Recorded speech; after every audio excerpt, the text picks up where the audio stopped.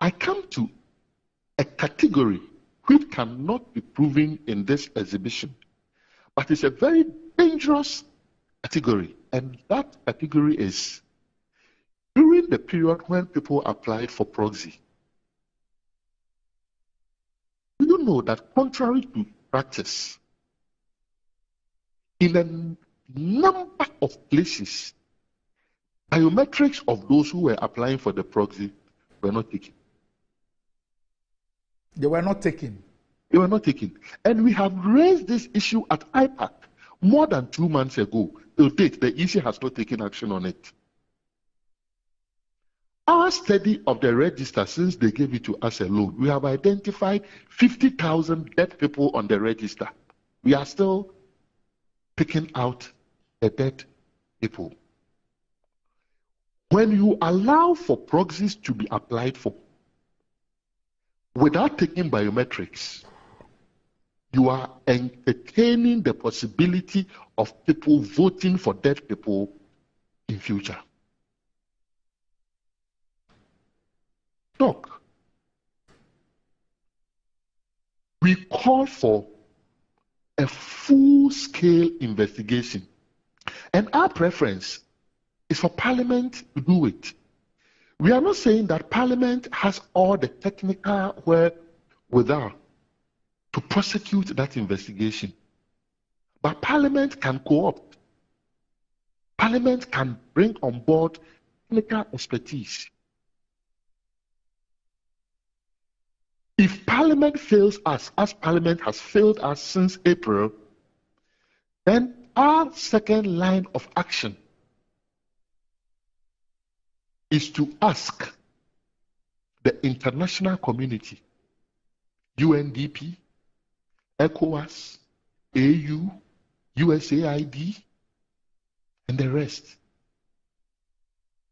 to step in. Already, they've stepped in, they are engaging us behind the scenes and all. They should step in and ensure a full-scale forensic audit of the EC's register and also its IT systems. Because the kind of discrepancies that we are seeing are not discrepancies that mere exhibition will be able to address. Has the EC responded to your 26th of August letter? Unfortunately, no. Unfortunately, no. Even though we demonstrated that, look, we have an urgent and important matter to be discussed, and particularly as the EC itself failed to provide the registers to us ahead of the election and only provided it less than 12 hours to the exhibition exercise. Ahead of the exhibition exercise. Only less than 12 hours to the exhibition exercise. One would have thought that they would have prioritized this request for a meeting. We hope they are not thinking that they will be calling us to come for adjudication, so that we will use adjudication to address this plethora of discrepancies that we have seen. Look, let me put Honorable Atofosin's case on the back burner for now. Honorable Sunyini, as you said, right in their adjoining constituencies, we've all seen what has happened. But Randy, you know what? We are tempted to believe, and the temptation is very, very strong, that the Electoral Commission did not expect the NDC to have dissected the register as we have done. Because let's face it, and I've been told by some MPs that in fact we've not really, in the years past, paid detailed attention to the exhibition. Can you imagine if we did not? And Ghanaians report on December 7th to their known polling stations, and then somebody is intending to vote in and around Aitamale, and the person's vote is not there. and it's in Upper East. Can you imagine the security implications? Well, but some might say that that is the essence of the exhibition. That is very true. It's the essence of the exhibition. But let me show you something. When you go to Kolebu, there is the morgue, the mortuary, and there are also the wards. There are problems that only the morgue can resolve. And there are problems that can be resolved on the wards. It is the same hospital. We are saying that the tools available to resolve these heavy discrepancies that we have unearthed, mere exhibition cannot address it. Because, look, didn't we have agents during the registration? We had agents there. Didn't we have agents during the transfers?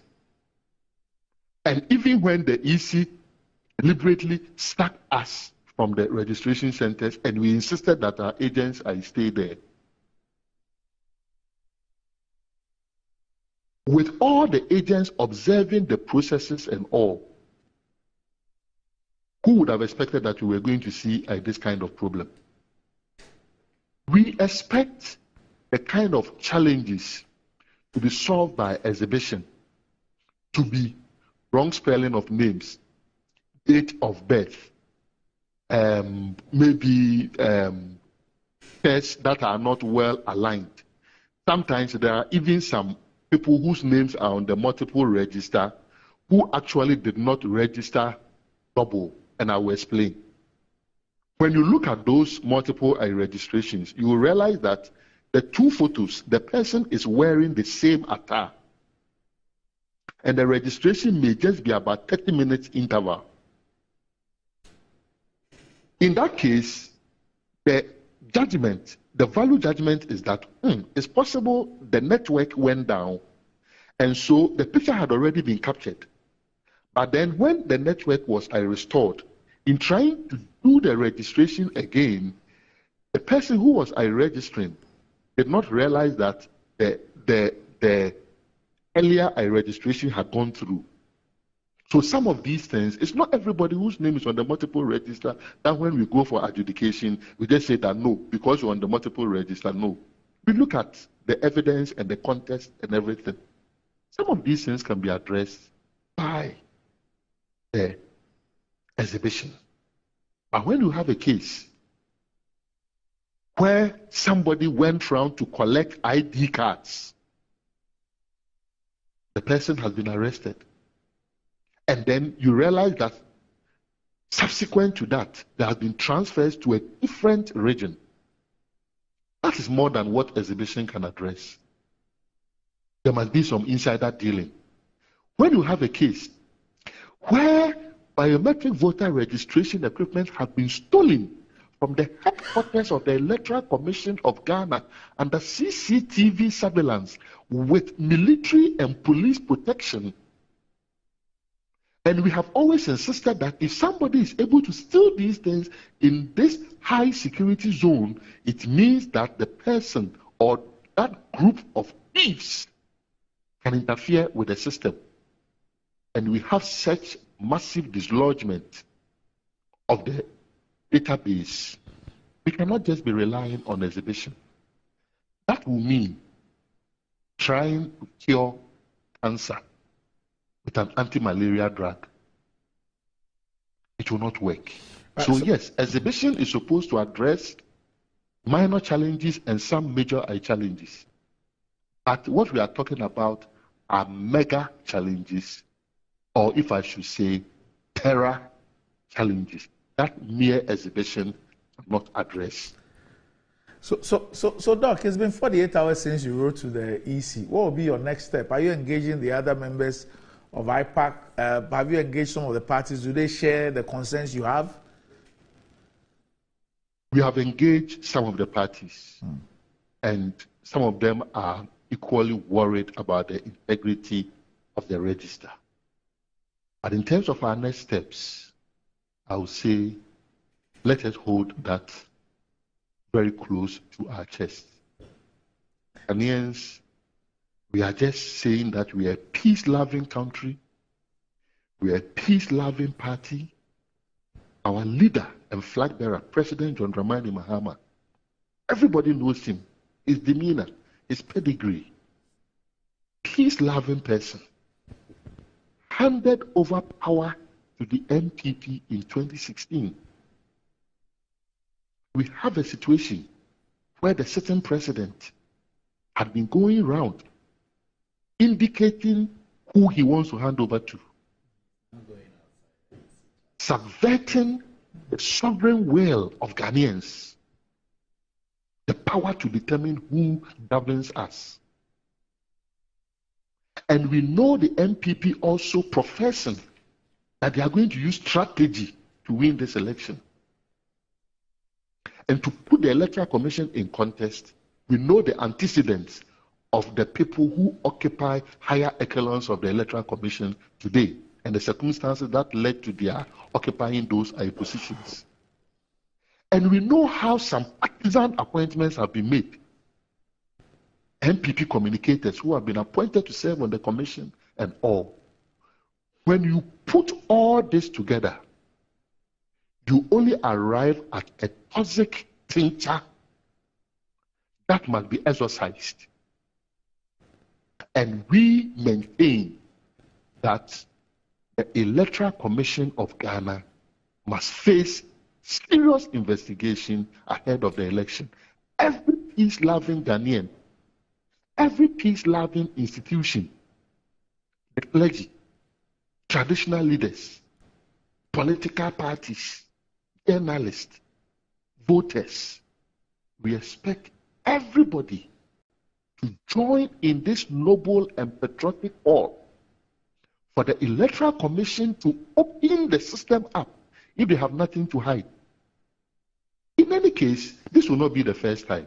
In the year 2012, the Venerable Dr. Kojo Afarijan, under the NDC administration, when the MPP had cause to call for an audit of the register, Dr. Kojo Afarijan allowed it.